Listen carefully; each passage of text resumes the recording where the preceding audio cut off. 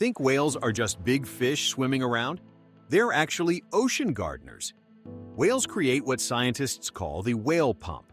They dive deep to feed, then surface to breathe and release nutrient-rich waste. This pumps essential nutrients like nitrogen and iron from the deep ocean to the surface, where tiny phytoplankton bloom.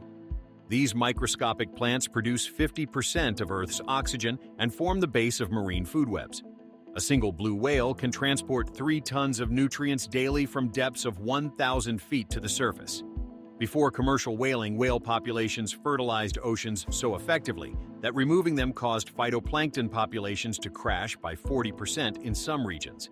When whales die, their massive bodies sink to the ocean floor, creating whale falls that feed deep-sea communities for decades. By simply living, migrating, and dying, whales engineer entire ocean ecosystems.